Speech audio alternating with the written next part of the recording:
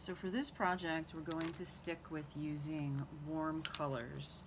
So I have yellow and an orange marker and some construction paper crayons that are warm colors. So remember, warm colors is anything that makes you think of things that are warm, like the sun, fire, and then these are cool colors. So we're not going to use cool colors for this project, and you'll see why once we're done.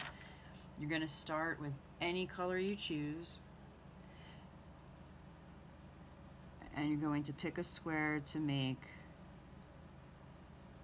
a circle or a dot in and color it in. You can use that color for a couple more squares if you'd like.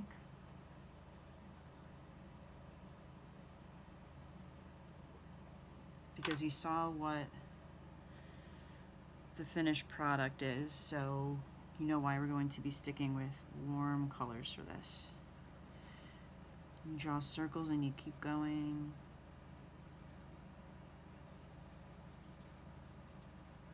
Until you reach the edges of your square. So this can take a while.